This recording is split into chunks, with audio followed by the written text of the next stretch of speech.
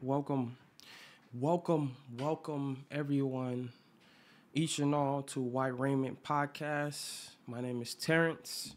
This is the Christian-based podcast where we focus primarily on Jesus Christ, as well as overcoming and getting the victory over our sins. For the Bible says in Revelation chapter 3 and verse 5, "He that overcometh, the same shall be clothed in white raiment." And we are on episode 6. Episode 6. You know, in the last episode, I made a slight mistake. And I had mentioned at the beginning of the video that it was episode 4, but it was actually episode 5, obviously.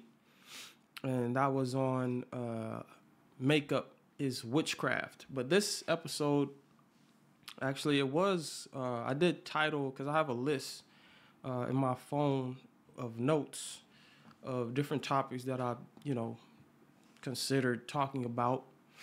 And in my notes, I had for this episode to talk about plant-based versus vegetarian. But I believe the Lord impressed me to talk about a very serious topic, one that I believe the world as a whole has heard about in some form or fashion, one way or another. Everyone has heard about the mark of the beast, the mark of the beast. And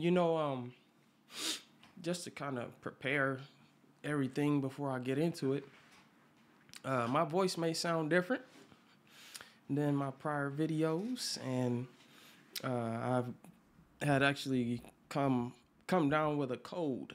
My wife actually, when she was away over my parents' house with my daughters, they had actually, I think it was somewhere else, like it probably was at church or something like that. My wife had come in contact, I believe, with one of our family members, and it was one of the children that was sick.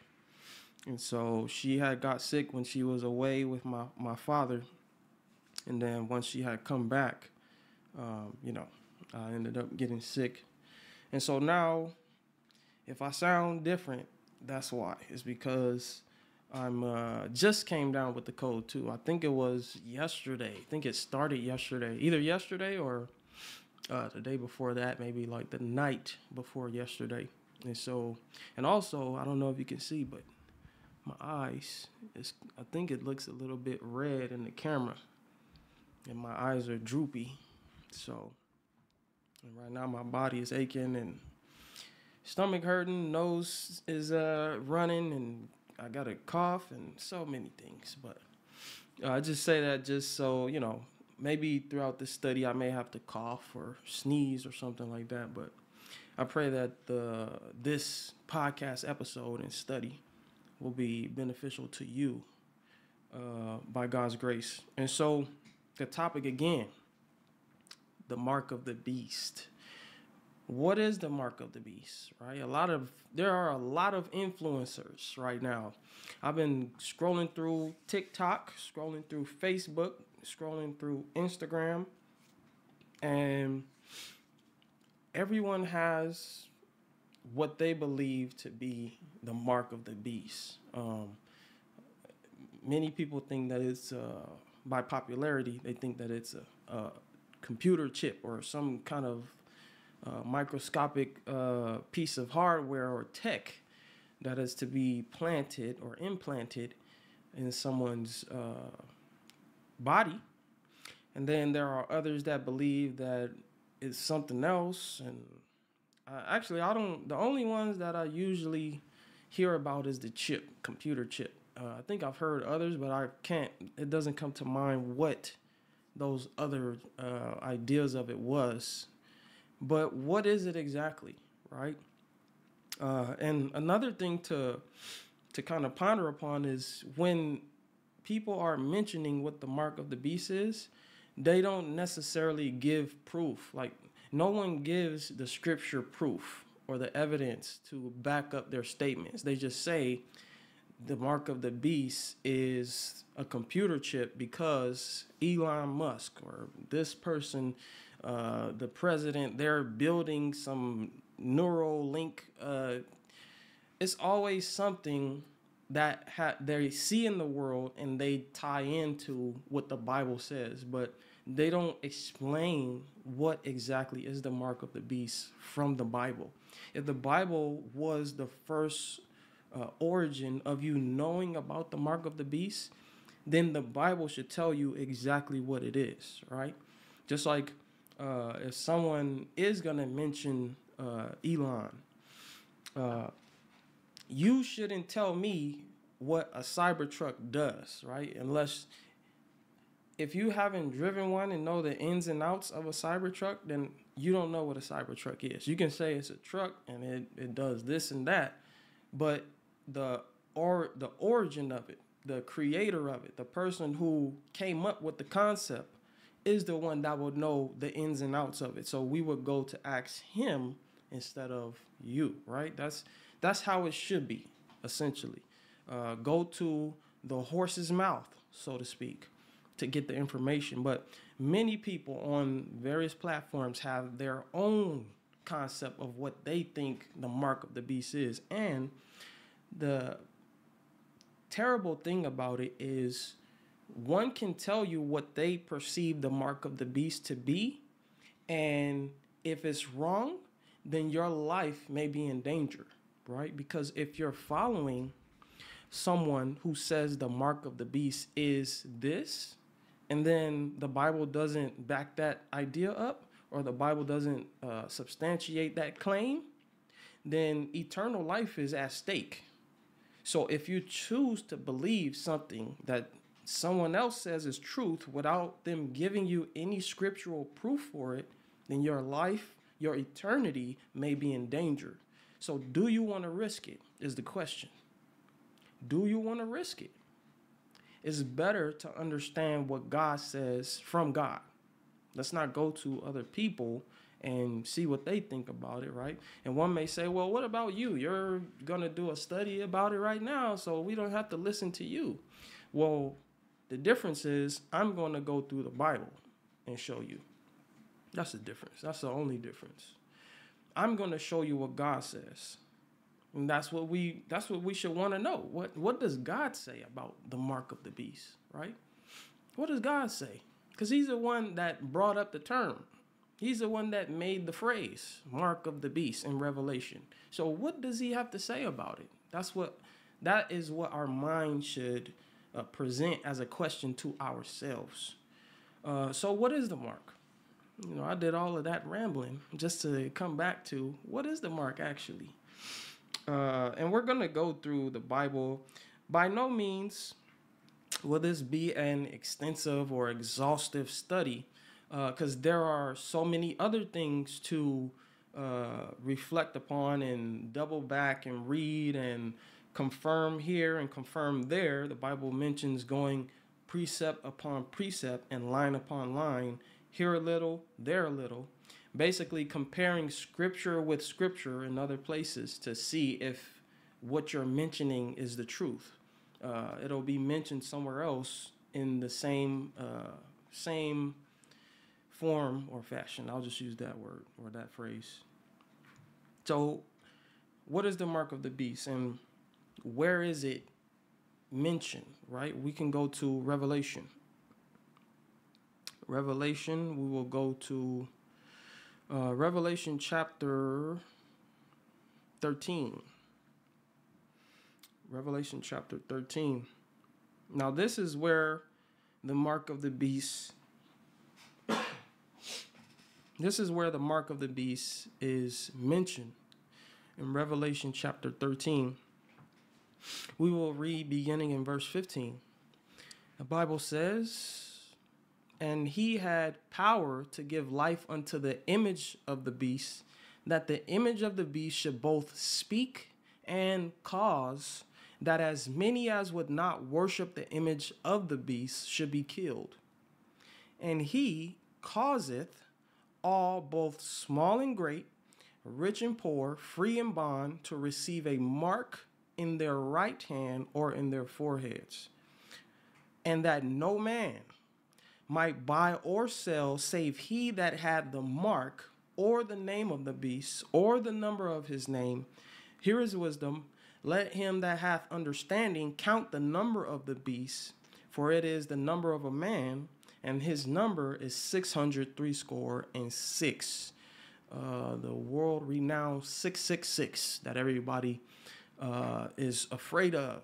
That scary number, right?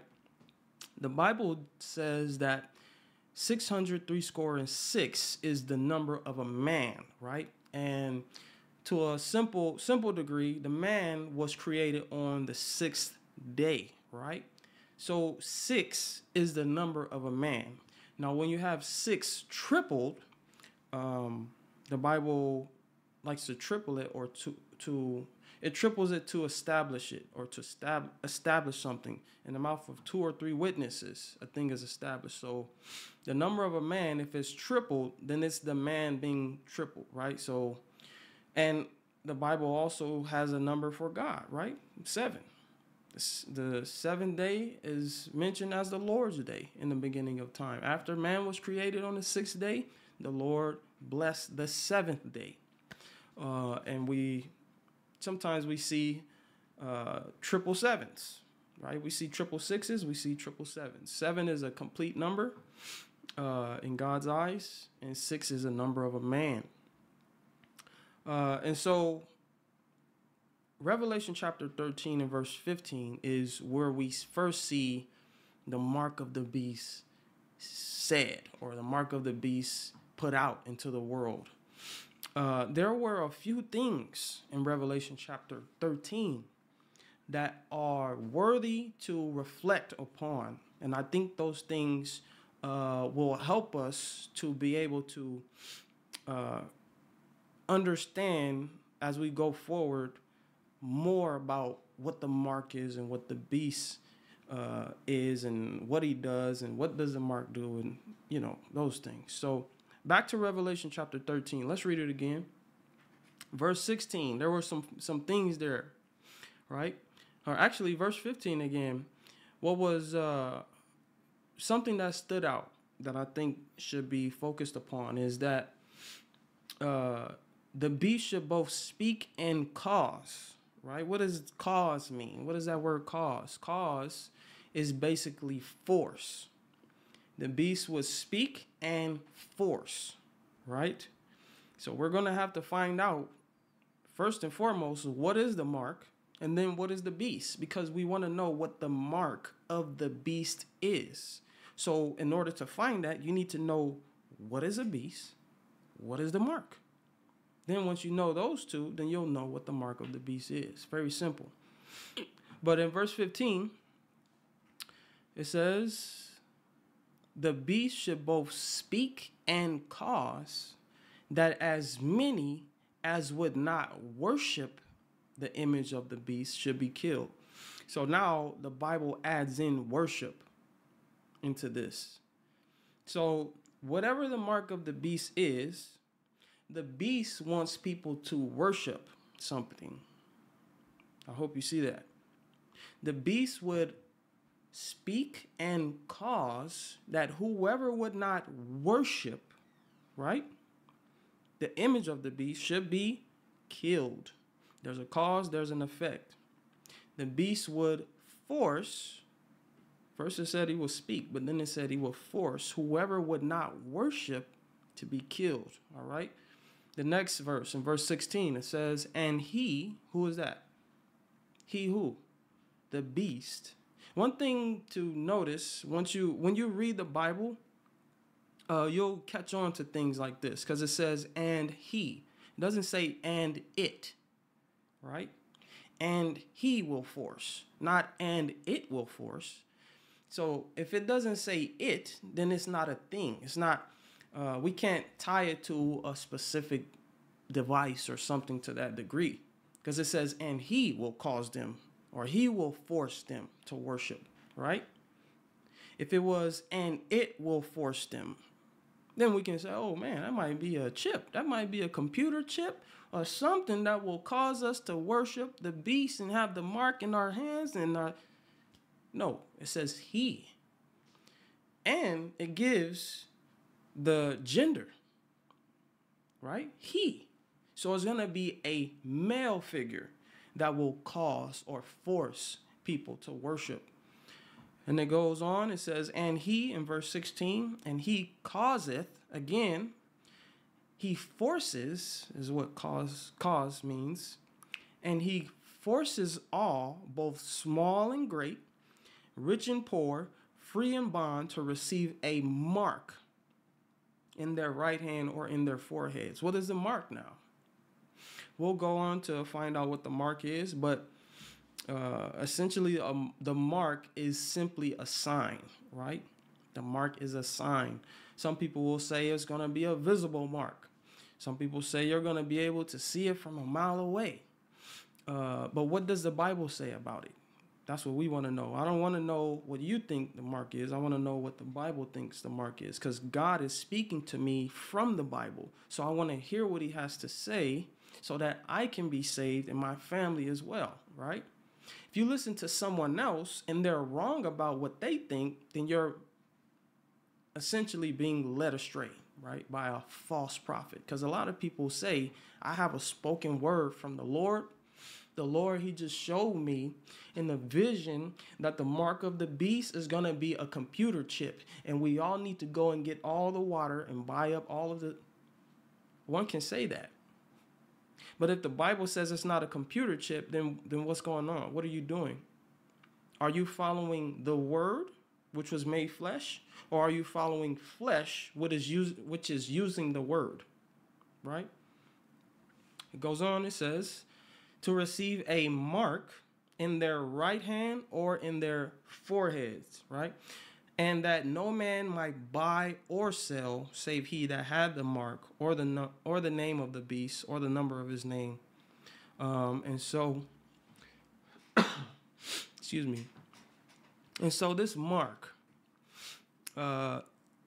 if one does not have this specific mark at the end of time, every earthly support will be cut off, is what the Bible is saying. You won't be able to buy, you won't be able to sell. That's just about every earthly support, right? Your family can support you, but what happens if there are situations where if someone finds out that they are helping you buy and sell, then they can be killed? Because again, the verse said, he causeth all to worship, and if they don't receive the mark, then they will be killed. So now what if your family gets involved, and if they're helping you out because you choose not to worship, their life is on the line. So it's a serious thing, very serious. Now, when was the first mark placed?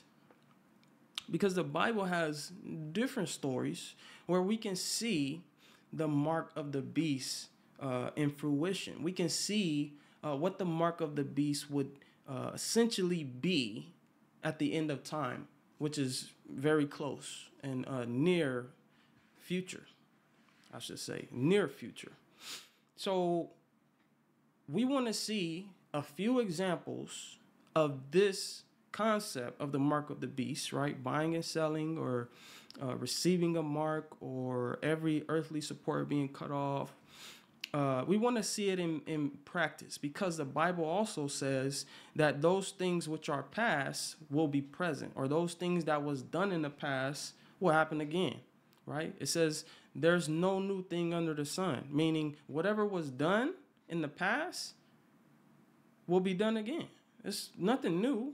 So if we see a mark of the beast near future, in our near future, if we see the mark of the beast, then we can essentially say this isn't new. Even though to us, we will say, oh man, it just came. This is the mark of the beast. What is going on? God will say, there's nothing new under the sun. This happened before. But did you know? Did you know that happened already? Because if you did know, then you would already understand and you would comprehend what is going on. You will be prepared for it. That's God's purpose, to have us prepared for the mark of the beast crisis. Genesis chapter 4. Genesis chapter 4. I want to go to a example in the Bible where the mark of the beast concept is shown or put into play, put into practice. This is the story of Cain and Abel. And this is where we actually see the first mark being placed on someone. The Bible says in Genesis chapter 4, make sure my hair is not going crazy. Genesis chapter 4, starting in verse 1, Bible says, "And Adam knew Eve his wife, and he conceived and bare Cain and said, I have gotten a man," right? And she said, and she conceived and bare Cain and said, "I have gotten a man from the Lord." And she again bare his brother Abel, and Abel was a keeper of the sheep, but Cain was a tiller of the ground. This is also important to note. It says that Cain, it showed the profession of the two brothers. Abel was a keeper of the sheep. He was a shepherd, which is Christ's profession. And then it says his brother Abel was his brother Cain, was a tiller of the ground. What is that? That's just basically someone who cultivates, right? A farmer, basically. Someone who's cultivating the ground, producing produce, basically. A tiller of the ground. But it goes on to say in verse 3, "And in process of time it came to pass," it says, "In process of time it came to pass that Cain brought of the fruit of the ground an offering unto the Lord, and Abel he also brought of the firstlings of his flock, and of the fat thereof. And the Lord had respect unto Abel and his offering, but unto Cain and to his offering he had not respect. And Cain was very wroth, and his countenance fell." So from verse 3 to verse 5, the Bible then paints the picture of the two brothers coming before the Lord to present something, right? To present offerings. But in verse 3, it says, "And in process of time it came to pass." So after a certain time, something happened, right? And I want us to understand that this is a symbol of a judgment time, right? And in the process of time, it came to pass that the two brothers had brought offerings before the Lord. For what purpose? To see if the Lord accepted their offering, right? This is a judgment time. Let's read it again in verse 3. "And in process of time it came to pass that Cain brought of the fruit of the ground an offering unto the Lord, and Abel he also brought of the firstlings of his flock and of the fat thereof. And the Lord had respect unto Abel and his offering, but unto Cain and to his offering he had not respect, and Cain was very wroth, and his countenance fell." So what was it that the Lord respected about Abel's offering? Abel was a shepherd, remember? And he brought as an offering the firstlings of his flock. He probably brought a lamb or a sheep, something to that degree, right? To be an offering unto the Lord. But not only the lamb, he also brought the fat of the lamb. Now that's very significant, and we're going to see that shortly after we discuss a little bit more here. But he had brought the lamb, the firstlings of his flock, so the very best, and he brought the fat from the lamb to offer unto the Lord. Now, the Bible is a book that mentions a lot of offerings. You have different offerings, peace offerings, sin offerings, so many offerings that the Bible mentions. And it is said that animals need to be sacrificed when you bring these offerings, right? Someone needs to take your place, or someone needs to die on your behalf because of your sin. This is the concept that we know all too well. the concept of Jesus, a savior to come to be the death or the propitiation for our sins, someone that will die in your place so you do not have to die, right? The concept was way back in Cain and Abel's day. Now it says in verse 6, and the Lord said unto Cain, why art thou wroth, and why is thy countenance fallen?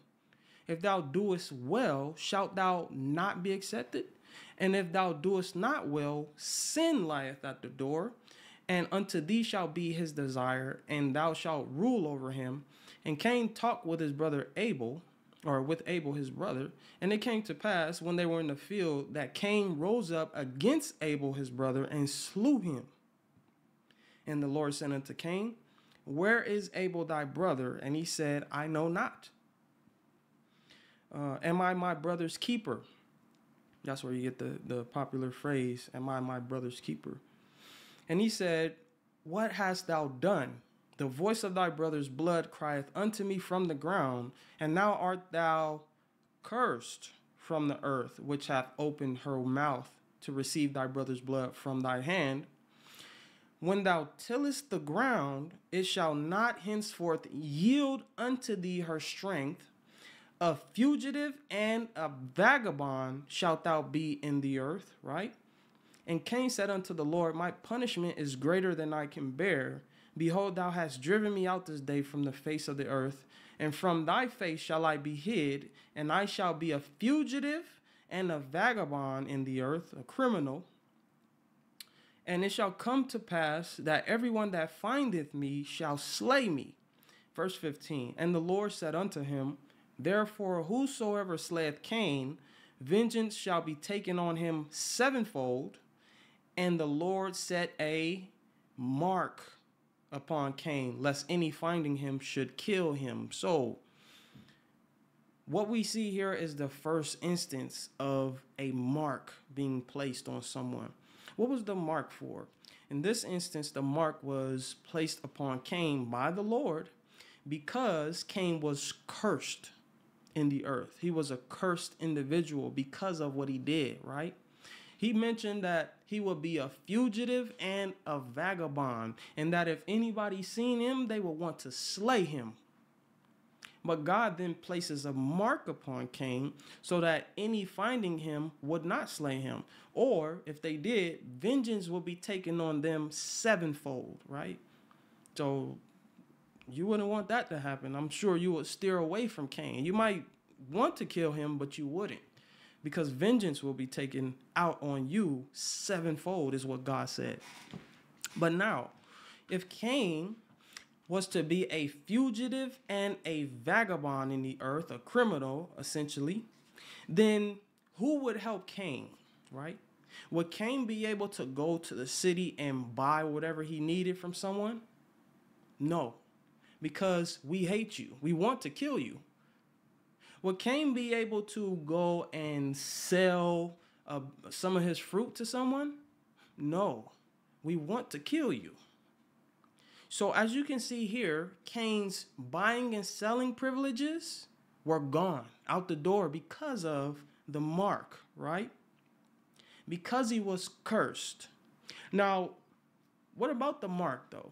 Because the mark said that it will be, or the Bible said that the mark would be either in the right hand or the forehead, right?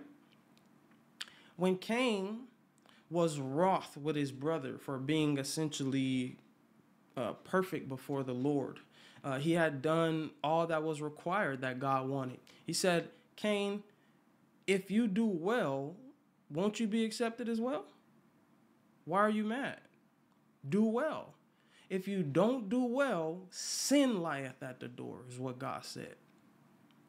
So, when Cain was wroth with his brother, and in the field they were talking, Cain had come up with a very evil decision, right? His mind had decided, right? He had believed in his mind, in his forehead, most likely, that I think I should kill my brother. I believe if my brother was gone, I could get away with it. Or my problems will be solved. That's what he believed. That's what his faith was in his mind. He believed that if I kill my brother, then I won't have to answer for it, right? He said, am I my brother's keeper? I don't know where he is. Why are you asking me? So we now see the forehead coming into play, because your forehead or your frontal lobe is where your decision making is being done, right? So the forehead. What about the hand? Well, after he decided in his mind to act upon his faith, right, in killing his brother, he then worked upon his thought. He then executed the thought with his hands. We see that? How did he slay his brother? Right? How did he slay him? He had to have taken his life with his hands. In fact, let's read it again. The Bible says in verse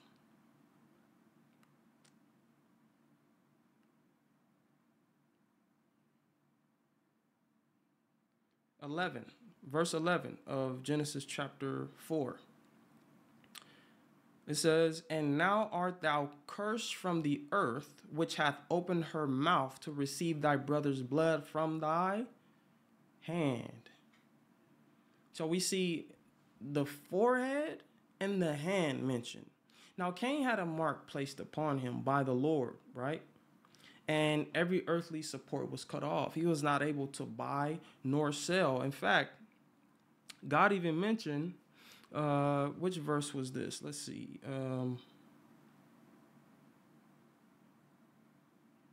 There's a verse that we just read. I forget which verse it was, where God says that the ground would not henceforth yield her strength unto him. Okay, verse 12, the next verse actually. When thou tillest the ground, right, when you do your profession, which you had prior, it shall not henceforth yield unto thee her strength. A fugitive and a vagabond shalt thou be in the earth. So now, Cain was a tiller of the ground. That was his profession. That was his job. But he essentially lost his job because the curse was so great upon him. God said that the ground will not henceforth yield her strength to you like it did prior. Before, you can work the ground and get whatever you needed easy, right? It was easy to do your farmer job. But now, the earth will not help you anymore. So now you lost your job. And when you go to buy or sell something, everyone wants to kill you, so they don't want no dealings with you. Every earthly support cut off. That's exactly what we read in Revelation. Okay, let's go to another verse. But we see that there was to be a time where two brothers, two classes, right? One that served the Lord and was pleasing in his sight. The Lord had respect unto their offerings. And another who the Lord didn't have respect unto their offerings. Two classes. And there's only two masters, as the Bible mentioned. Let's go to another verse, though. 2 Corinthians chapter 5, just to solidify the statement mentioned before about there being a judgment. 2 Corinthians chapter 5 and verse 9, the Bible says, wherefore we labor that whether present or absent, we may be accepted of him. For we must all appear before the judgment seat of Christ, that everyone may receive the things done in his body according to that he hath done, whether it be good or bad. What is this saying? Saying that there is a time when God will judge the world, right? When everyone will be presenting their offering, or the Lord will see what is being offered as they're living their lives. So what will happen in the judgment? Well, the Lord will respect one offering once he see the life of the individual and what they had to offer, right? Abel brought the firstlings of his flock, the best of the best, and he brought the fat of the animal. Cain brought the fruit of the ground, right? The fruit of the ground was essentially what he had worked on, his own works, right? This is what I did. I grew this fruit and I'm bringing it to you. You accept it. Cain brought the first of the flock, right? And shown God that he believed in a savior. He believed in someone to come. He believed in a propitiation. It is not because of me that I can be accepted, but because of the offering that I gave and the fat of the offering.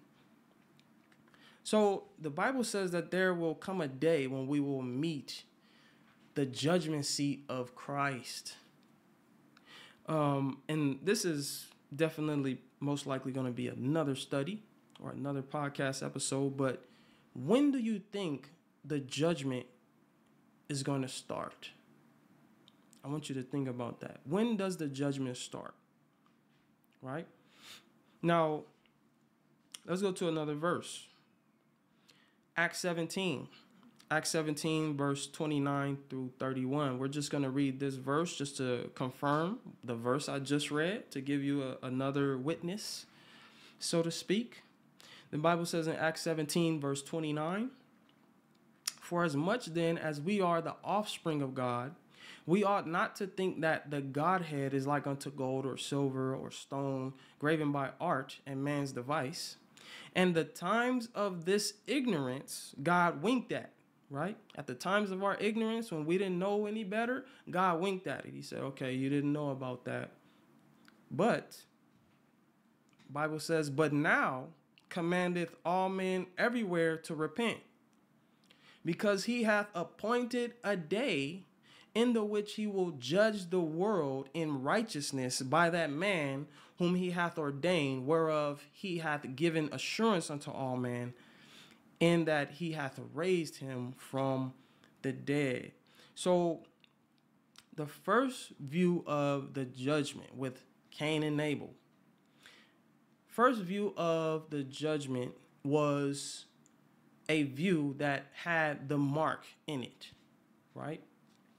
And we know a lot of people may know that in the book of Revelation, it talks about Armageddon and the judgment of the world and the end of the world. Well, when we seen in Cain and Abel's case, the judgment that took place with them two had a mark tied to it. So we have to be very careful, because if we're considering the mark of the beast and we want to know what it is and when it is and who it is, or we want to know all these things, well, we should definitely reconsider, when does the judgment start for this mark, right? Because in the judgment, there will be many accepted and many rejected. The one that was rejected received the mark. The one that was accepted was killed, or tried, someone killed that person, right? So I want us to keep that in mind, because it's very serious. It's something that I don't think the world talks a lot about, right? And Satan is using all that he can to blind the eyes of each and every one of us. If we can go throughout our lives without understanding that we have to be right before God, and that we do have to meet the judgment seat of Christ at some time in our lives, then if you don't know those things, then you'll fail the judgment and you'll be rejected. And Revelation chapter 3, you will receive a mark. But we'll see that as we go on. Now let's go to another verse. Genesis Actually, let's go to Leviticus chapter 4, just to see what the Bible mentions about the offering. We've seen that Abel had brought the firstlings of his flock, or the firstling of his flock, and he brought the fat thereof. Now, what does that represent? Because we know that the lamb, or the offering that he brought to God, is the sacrifice, right? You kill the animal, you drain the blood, you lay your hands upon the animal and place your sins upon them. And that's another story. But Abel had brought this sacrifice to God with fat. What is the fat? Leviticus chapter 4. The Bible says in verse 32, and if he bring a lamb for a sin offering, he shall bring it a female without blemish, and he shall lay his hand upon the head of the sin offering and slay it for a sin offering in the place where they kill the burnt offering. And the priest shall take of the blood of the sin offering with his finger and put it upon the horns of the altar of burnt offering, and shall pour out all the blood thereof at the bottom of the altar. Verse 35 says, and he shall take away all the fat thereof. This is still pertaining to the sacrifice, the offering, as the fat of the lamb is taken away from the sacrifice of the peace offerings, and the priest shall burn them upon the altar according to the offerings made by fire unto the Lord. And the priest shall make an atonement for his sin that he hath committed, and it shall be forgiven him. So what is the fat symbolizing? The sin. Not only did he bring the sacrifice, but he brought his sin, right? I need a savior, which was the sacrifice, and I'm bringing my sin to you, God. Only you can save me by taking this sacrifice, Jesus, and by taking away my sin as well. The Bible mentioned both of those things being burnt on the altar or being destroyed, right? Christ was destroyed for us on the cross. But he did it so that the fat thereof can be destroyed as well. The fat that we bring to God, the sin. We got to take to God our sins and have it removed. That's the only way we're going to be able to be accepted, right, in his eyes when we come before this judgment seat of Christ. Let's go to another verse. Let's go to Proverbs chapter 10. Proverbs chapter 10 and verse 15, the Bible says, the rich man's wealth is his strong city. The destruction of the poor is their poverty. The labor of the righteous tendeth to life, the fruit of the wicked to sin, right? So Abel brought the firstling of his flock. He brought the calf. He brought the fat. He brought a savior, right? He brought someone that will be the propitiation for his sin, and he brought the sin to be destroyed and taken away from God, from him. But Cain, on the other hand, Cain brought the fruit of the ground. The verse we just read that mentioned the fruit of the ground, it says in verse 16 of Proverbs chapter 10 again, the labor of the righteous tendeth to life, the fruit of the wicked to sin. So when when Cain brings his own fruit, he labored to bring this before God for what purpose, right? It says the fruit of the wicked is to sin. The labor of the fruit of the wicked, right, is to sin, or is for sinful purposes. Basically, his own works, him thinking that he can achieve being accepted by God by his own doing. Meaning, I can save myself. I can do it. I don't need to bring a sacrifice. I don't need to bring the fat. I can bring the fruit because I just worked and did this in the field. I got some juicy apples. I got some cantaloupe that I'm sure you're going to love because I did it. I'm the one that grew the cantaloupe. I also made some watermelons, and they're extremely huge. No one else can do watermelons this big. So you take my offering and my fruit and accept it. God said, no. It's not by our own works. Our righteousness is filthy rags, the Bible says. So it's not by our own works, right? Not by righteousness which we have done, but according to Christ's righteousness, we are saved. So, brothers and sisters, this is definitely important for us to understand that when we see a lot of these influencers, these TikTokers and YouTubers and Instagrammers, Facebookers, when we see them mentioning us getting the victory by our own works, by our own doings, and not mentioning Christ and us giving our sin to Christ and putting away the fat and bringing him as a propitiation to the Father in prayer and mentioning to the Father that there's no other way for me to be accepted by you but by this fat and by this propitiation. If we're not hearing that from these influencers, then we got to question what their doctrine is. We got to question where they got the doctrine originally. Where did you get this from? Because the Bible says that the fat needs to come with the sacrifice. The Bible doesn't say we can bring our own fruit and say, Lord, here's the fruit. I just grew it. You can go ahead and you can accept this. The Bible doesn't say that. So why is everyone saying all you have to do is say, all right, I believe in Jesus and he's my Lord, and then they continue to keep the fat in their lives, continue to keep the sin. But I did say that Jesus, I accept him and he's my Lord and Savior. Why do we think that that is acceptable before God? Because Cain did the same thing. Cain came before God with an offering. These two individuals were coming to worship God, right?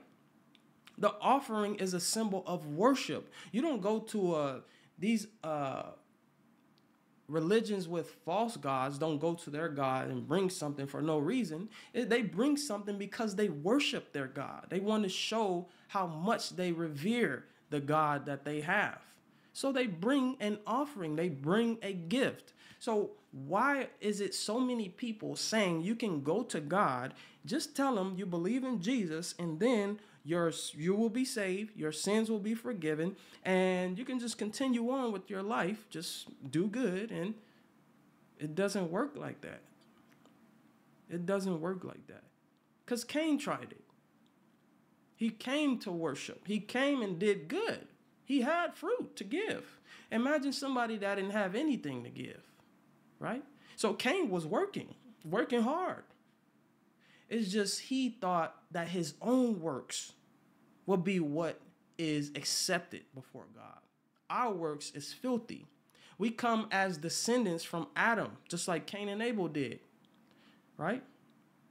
So we don't have no hope other than the sin sacrifice and the fat being added, right? The fat being given as well. Jesus alone. And Jesus taking away our sins. Not us continuing to live in sin. That doesn't make sense. If we continue to live in sin, then we have held on to the fat and just left the sacrifice on the altar. I'm going to keep the fat. I'm going to keep my sin and continue on with my life. But I do worship you. That doesn't make sense. What kind of God do we serve? We need to think about that. Now let's go to Revelation chapter 13 again. Revelation chapter 13. Actually, let's just go to Daniel 2, because I was going to read, just to reiterate what was mentioned in Revelation chapter 13 pertaining to the mark and the beast. But now we want to see what exactly is a mark and what exactly is the beast, right? We did see what the mark was placed on, right? And we did kind of read in Revelation what the mark was. It's a sign, as the Bible mentioned. And we'll see some more verses as we go on. But let's see what a beast is. Let's go to Daniel chapter 2 first, before we go to chapter 7. Daniel chapter 2, because in Daniel chapter 2, we get a glimpse of the world's history as Daniel was speaking with the king at the time, Nebuchadnezzar, king of Babylon. And Nebuchadnezzar has a dream, right? And he dreams about this large statue, and the statue had various metals leading down to the feet. The statue had a head of gold. It had a chest and arms of silver. It had the thighs of brass and the legs of iron and the feet of iron and clay mixed together. That's going to be another podcast episode for another time. But we're just trying to get through the basics right now, because this is not going to be a extensive study at all.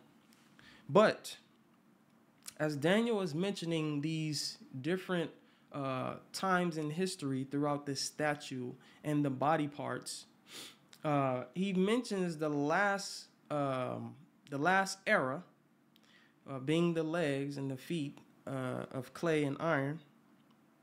He says that this last kingdom, right, in verse 40 of Daniel chapter 2, and the fourth kingdom shall be strong as iron, for as much as iron breaketh in pieces and subdueth all things, and as iron that breaketh all these, speaking of all of the prior metals that was mentioned in the chapter and the picture of the image that Nebuchadnezzar was dreaming about. And as iron that breaketh all these, shall it break in pieces and bruise. The last kingdom of this image was going to be an iron kingdom. And throughout the history of the different stages of this statue, you know, the head, the chest, the thighs, the legs,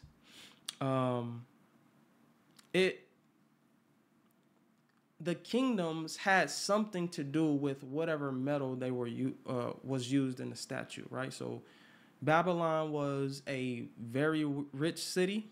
Nebuchadnezzar had conquered many of his conquests and enemies, and he had lots of gold to spare. So then Daniel then tells him that he was the head of gold, right? And you go down the list, and there are different things that the metal can be attributed to when it comes to whatever kingdom the body part was representing. But this legs, or the fourth kingdom, or the legs and the feet with the clay, right? But we're dealing with the legs right now. It mentioned that it will be an iron kingdom. Now in history, you can go back and do your research. You have this kingdom that was largely known for their use of iron, right? And the kingdom that I'm mentioning is the Roman kingdom. Rome had largely used iron in their conquests. And I was on Google today, just kind of looking through and trying to see if I could find something to establish what I'm talking about. And if you go on Google and you type in Rome's use of iron weapons, it'll tell you that iron was used in the Roman armor and weapons, right? But bronze and other metals were still used for some things. Iron replaced bronze as the primary metal used for weapons and armor in Rome after the 3rd century BC, when it became more common. So Rome was a kingdom that used iron, is what Google says, right? Google and the Bible can back that up. But what I found interesting is that before Rome comes into play, Rome is the fourth kingdom in this statue. Before Rome, it was Grecia, right? And if you know the story in the Bible, then you'll know what I'm talking about. So before Rome, it was Grecia. But Grecia used brass, as Google had mentioned earlier. It says that iron replaced bronze as the primary metal. So Grecia had used bronze in their conquests. But then once they were conquered and once they were replaced by Rome, the Iron Kingdom, then the metal was replaced, which I found was very interesting. And so now let's go to Daniel 7, because we just read about the fourth kingdom and we talked about who it was. We can do another extensive study another time just to see who it was. But for this, we're just dealing with the mark of the beast. Daniel chapter 7 and verse 23, the Bible says, "Thus he said, the fourth beast, which is Rome, shall be the fourth kingdom upon the earth, which shall be diverse from all kingdoms, and shall devour the whole earth, and shall tread it down and break it in pieces. And the 10 horns out of this kingdom are 10 kings that shall arise. So just another tidbit. The fourth beast is the fourth kingdom. So what is a beast? A beast is a kingdom. This is what Daniel said, right? Then after, Daniel says, and the 10 horns out of this kingdom are 10 kings that shall arise. So now, anytime you see a horn mentioned in Daniel or somewhere, you can place there in your mind king. So it's like deciphering. You're deciphering what words mean, right? Decrypted messages, so to speak. And so it goes on and says, verse 24, and the 10 horns out of this kingdom are 10 kings that shall arise, and another shall rise after them, and he shall be diverse from the first, and he shall subdue 3 kings, and he shall speak great words against the Most High, right? He shall speak great words against the Most High, and shall wear out the saints of the Most High, and think to change times and laws, and they shall be given into his hand until a time and times and the dividing of time.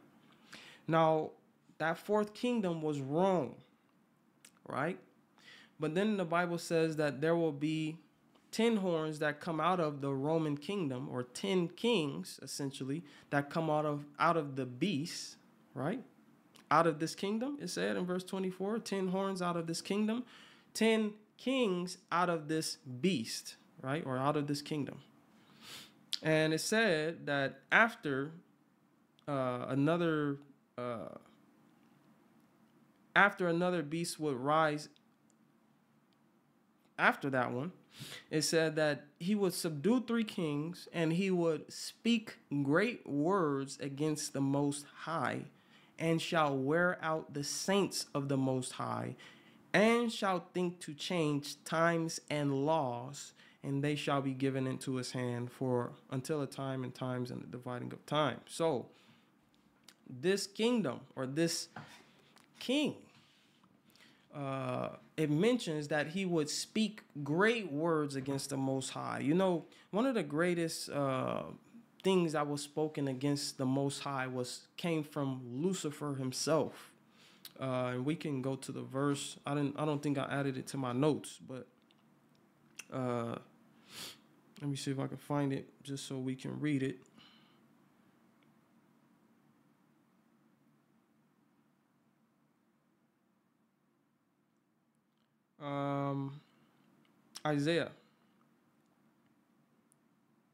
Isaiah chapter 14, verse 12. Reading down. Isaiah chapter 14 and verse 12. The Bible says, How art thou fallen from heaven, O Lucifer? This is Satan, son of the morning. How art thou cut down to the ground, which didst weaken the nations? For thou hast said in thine heart, I will ascend into heaven. I will exalt my throne above the stars of God. I will sit also upon the mount of the congregation in the sides of the north. I will ascend above the heights of the clouds. I will be like the Most High. When you consider those words, those are very great words that you're speaking against the Most High God. One God who has created existence, right? And this is a created being, an angel, fallen angel that is, speaking against his God, speaking against his creator, saying, I will be like God. Not in the sense that I'm going to be like him and love everyone and be humble and share my things and share my love and comfort everyone. No, not in that sense. Lucifer wanted to be God. So he said, I'm going to ascend above the heights of the clouds. I'm going to exalt my throne and be like the Most High. Those are great words that he's speaking. But the Bible says that there will come a king that will be speaking the same way, right? In some form or fashion. He will be speaking just like Lucifer, just like Satan. And he said that I will exalt my own kingdom. Not only that, he will think to change times and laws. Now, it's not secret history. It's not hidden history. You can go on Google and find that the Roman Catholic Church has done a lot of these things. The Roman Catholic Church has even said from its own mouth, and you can pull up documents to see this. The Roman Catholic Church has said that the Pope is infallible, meaning he does not make any errors. Whatever he says is righteous, and whatever he says is just. You can find on Google as well that the Roman Catholic Church says that the Pope is God on earth. Those are great words that are spoken against the Most High. The Roman Catholic Church even has a throne that they allow the Pope to sit on and claim to be God in the seat. So I think you can kind of see where I'm going with this. This is going to be a short study. It's already an hour. And I haven't even dug deep into my notes. And so I want us to consider and do your own research. Don't take my word for it. Go and type in Google. Go find it. It's up. They didn't take it down. And all of the stuff I'm saying is up. And it's validated. Different magazines and articles that are backing what they said and asking them questions. What do you think about this? Oh, the Pope is infallible. And it is the right of everyone to worship. This is what they talk about. Let's go to Daniel chapter 3. Daniel chapter 3. We're going to see another example of this mark of the beast crisis, right? Now, we want to see in Daniel chapter 3 the account of Nebuchadnezzar and the three Hebrew Israelite boys, Shadrach, Meshach, and Abednego. And the Bible says in verse 1 of Daniel chapter 3, Nebuchadnezzar the king made an image of gold, right? And this is after Daniel chapter 2, where Nebuchadnezzar had given the dream to Daniel for it to be interpreted so he can understand what the dream meant. Daniel let him know, okay, this is what the dream is. Throughout the history of this statue that you've seen in your dreams, these are going to be different kingdoms that succeed each other. And your kingdom, which was the head, will not last, right? You will be succeeded by the chest, and then the chest will be succeeded by the legs, and so on, so forth. And then the next chapter, Nebuchadnezzar then has a bright idea to say, okay, well, if in the dream my kingdom doesn't last and it just degrades in the material, meaning that there's not going to be a better material as far as the resources and financial part of it is concerned than mine, then how about I just alter the dream myself and make an entirely gold statue? So then I won't have to worry about someone taking my place. Trying to manipulate God's purposes, basically. And it said in verse 1, Nebuchadnezzar the king made an image of gold whose height was 80 cubits and the breadth thereof 6 cubits and the height 6 cubits, right? And actually the height was 80 cubits. A score is 20, so that's 60. And then the breadth thereof 6 cubits, right? And then the width was, if I'm not mistaken, equal to the height and the breadth or the depth of it.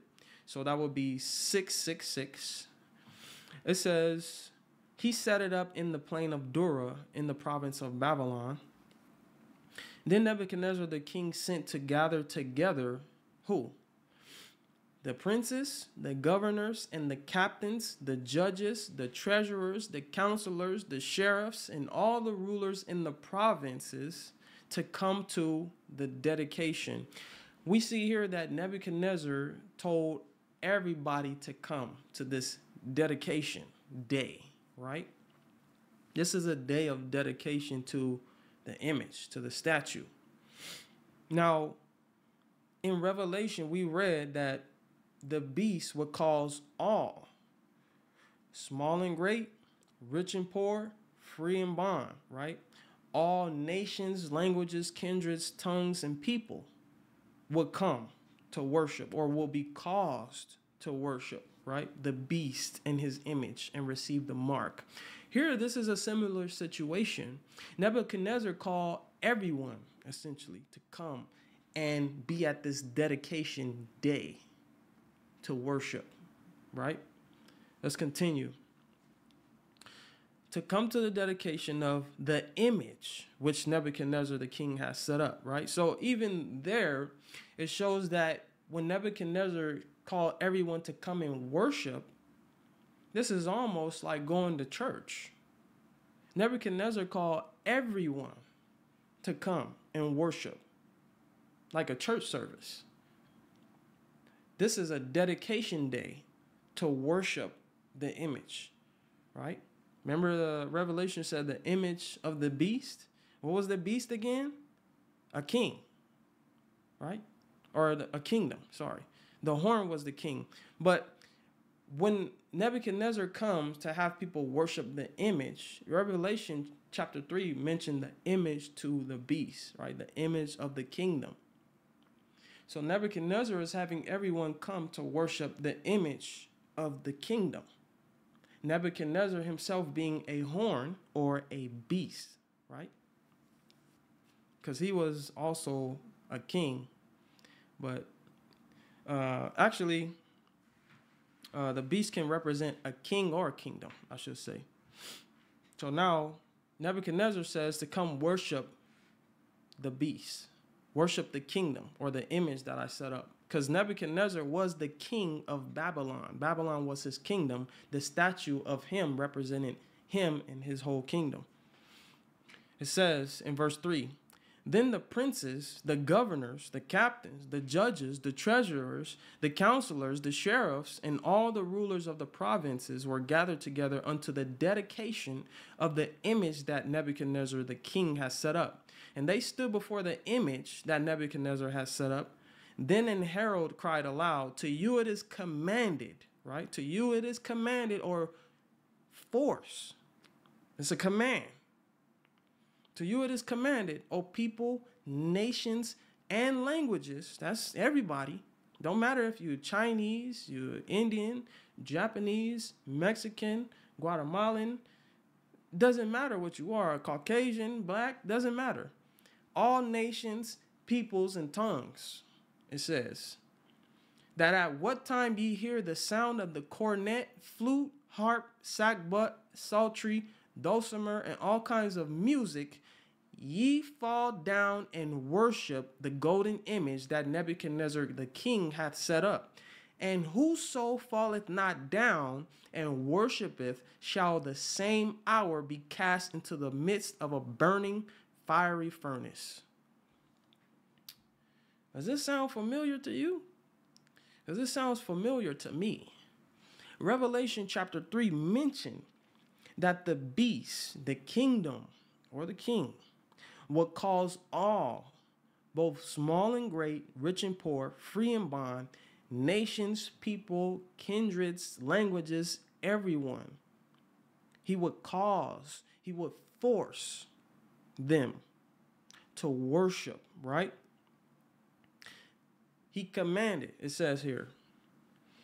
It says in verse 5, when it mentions all of the musical instruments, ye fall down and worship. This sounds like a church service. Sounds like a day that was dedicated to worship, right? The dedication, or to worship the image of the beast, the kingdom. Nebuchadnezzar said, if you don't fall down and worship, you will be cast into a fiery furnace. Remember in Revelation chapter 3, it said that he will cause all who should not worship the beast to be killed? Oh, yeah. Let's go on. It says in verse 7, Therefore, at that time, when all the people heard the sound of the cornet, flute, harp, sackbut, psaltery, and all kinds of music, all the people, the nations, and the languages fell down and worshiped the golden image that Nebuchadnezzar the king had set up. So it says that everybody fell down and worshiped. Otherwise, you will be killed if you do not worship the image of the beast. And we can assume, just from reading Cain and Abel's story, that those that did worship still have their earthly support, right? You won't be killed, and if you agree to do what we're telling you to do, what you're commanded to do, then we don't have to force you. And you can still live your life, and you can, have your resources. But if you don't, you will be cast into a burning fiery furnace. It says in verse 8, wherefore at that time, certain Chaldeans came near and accused the Jews, those are God's people. They spake and said to the king Nebuchadnezzar, O king, live forever. Thou, O king, hast made a decree that every man that shall hear the sound of the cornet, flute, harp, sackbut, psaltery, and dulcimer, and all kinds of music shall fall down and worship the golden image. And whoso falleth not down and worshipeth, that he should be cast into the midst of a burning fiery furnace. Right? Key word there was, O king, you have made a decree. You have made a law. You have put into writing. You have said that if no one bow down to worship this golden image, everyone will be cast into a burning fiery furnace. And this was put into law. This was a decree. So remember when Revelation chapter 3 mentioned that the beast would think to change times and laws? He said at a certain time, which was when they heard the music, that the decree is, or the law, if you do not bow down, you should be cast into a burning fiery furnace. But not only do you bow down, you fall down and worship the golden image, or the beast, the kingdom. This is the Bible, brothers and sisters. This is what the Bible is telling us. I'm reading you what the Bible says. I'm giving stories and I'm giving instances. I'm giving accounts of people in the past that went through this mark of the beast type scenario. And what is the Bible given for? It's given for instruction. It's an ensample unto those, unto the ends of the world. Those that the ends of the world are come, this is your guidebook. This is so that you can be prepared for what has already happened. There's nothing new under the sun. Believe it or not. It goes on to say in verse 11, and whoso falleth not down and worshipeth, that he should be cast into the midst of a burning fiery furnace. There are certain Jews whom thou hast set over the affairs of the province of Babylon, Shadrach, Meshach, and Abednego. These three men, O king, have not regarded thee. They serve not thy gods, nor worship the golden image which thou hast set up. The word gods there in verse 12 is a lowercase g, meaning it's not the true God that these people were mentioning in regards to Shadrach, Meshach, and Abednego. They weren't mentioning the true God. Otherwise, the G will be capitalized because God is greater than all gods. It was a lowercase God or lowercase g, which means they were saying they don't serve your gods. The only God other than God himself, the God of heaven, Jesus Christ, the Father and his Spirit, is Satan. Lowercase g. There's only two masters, the Bible says. If it's not God, it's Satan. It says in verse 14, Nebuchadnezzar spake and said unto them, is it true, O Shadrach, Meshach, and Abednego, do not ye serve my gods, nor worship the golden image which I have set up? Is it true, Shadrach, Meshach, and Abednego? You guys don't serve my God? You guys don't serve Satan? And you do not bow down to worship the image of the beast? Now, if ye be ready, in verse 15, that at what time ye hear the sound of the cornet, flute, harp, sackbut, psaltery, and dulcimer, and all kinds of music. Now, this was pertaining to music, right? Worship of music with an idol, set up. And if this was done back then, why wouldn't it be done now? You have different churches that play secular music within the church, playing worldly music within God's house. Doesn't make sense. We're not to bring the world inside of God's house. We're supposed to take the world out of us and outside of God's house, brothers and sisters, because our temples, our bodies, is also considered the house of God, the Holy Spirit, which temple ye are. It says in verse 15, ye fall down and worship the image which I have made, well, but if ye worship not, ye shall be cast the same hour into the midst of a burning fiery furnace. And who is that God that shall deliver you out of my hands? Right? They were threatened with death if they didn't worship the image of the kingdom of Nebuchadnezzar, the image of the beast. It says in verse 16, Shadrach, Meshach, and Abednego answered and said to the king, O Nebuchadnezzar, we are not careful to answer thee in this matter. If it be so, our God whom we serve is able to deliver us from the burning fiery furnace. And if you read Revelation chapter 13 about the image of the beast and the mark of the beast, you'll see also that it's mentioned that there are those that are delivered from the mark of the beast as well. And it says, continuing, verse 17, if it be so, our God whom we serve is able to deliver us from the burning fiery furnace, and he will deliver us out of thine hand, O king. But if not, be it known unto thee, O king, that we will not serve thy gods, nor worship the golden image which thou hast set up.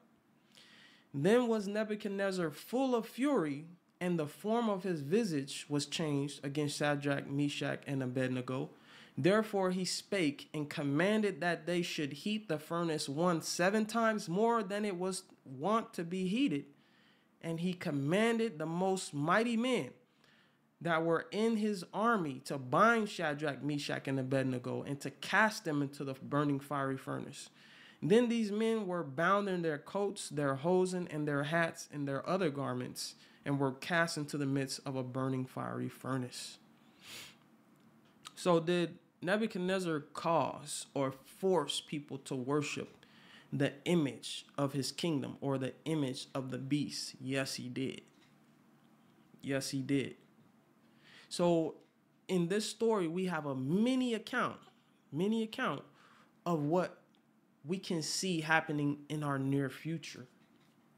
There will be a king, right? And this is a he. Nebuchadnezzar was a male. Nebuchadnezzar caused all, both rich and poor, free and bond, to worship the image of his kingdom, the statue that was set up, which is an image, the idol. But the statue that was set up in Daniel, we seen in chapter 7 that the kingdom is a beast. The fourth kingdom shall be the beast, or the fourth beast shall be the fourth kingdom, I should say. And if we didn't worship that image, we were then cast into a burning fiery furnace and killed by force. They had strong men come and bind those 3 boys and throw them into the fire. So not only did Nebuchadnezzar have people come to worship, right, had a church service, a dedication day a certain day that he set up, along with a decree that he made, a law, right? He said that if this is not obeyed and followed, then this will have to be executed as a result unto everyone that doesn't follow. It's the same thing mentioned in Revelation chapter 13. It's the same thing that's going to be happening in our day. The Bible is a book of repetition. It doesn't just give you a story and then you just say that was a great story. Man, I wonder how they thought about that. No, it's a life occurrence. This is what happened in the past. And God has recorded it for our benefit so that we can be prepared for such a thing. Let's read another verse. Let's continue reading. Verse 22. Therefore, because the king's commandment was urgent, and the furnace exceeding hot, 7 times, the flame of the fire slew those men that took up Shadrach, Meshach, and Abednego. Now imagine them binding you to throw you into the fire, and the fire is so hot that as they're throwing you in, they disintegrate and they burn up. Amazing. It says in verse 23, and these 3 men, Shadrach, Meshach, and Abednego, fell down bound into the midst of the burning fiery furnace. And Nebuchadnezzar the king was astonished, and rose up in haste and spake, and said unto his counselors, did not we cast 3 men bound into the midst of the fire? They answered and said unto the king, true, O king, we did throw 3 people in there. He answered and said, lo, I see 4 men loose, walking in the midst of the fire, and they have no hurt. And the form of the 4th is like the Son of God. Wow. So because Shadrach, Meshach, and Abednego were tried for their faith, what was within their minds and what they did as a result, or their works, their hand. Right? The hand is a symbol of your works. Your mind is a symbol of your decision, your faith, what you believe.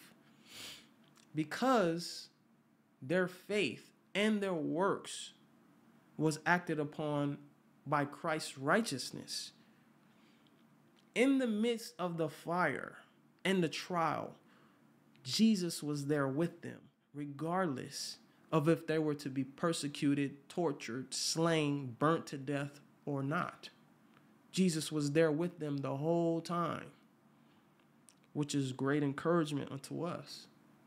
It shows us that even though there's a crisis coming, even though the mark of the beast is foretold, if we are like these 3 Hebrews, these 3 Jews, then we can achieve the same victory through Christ.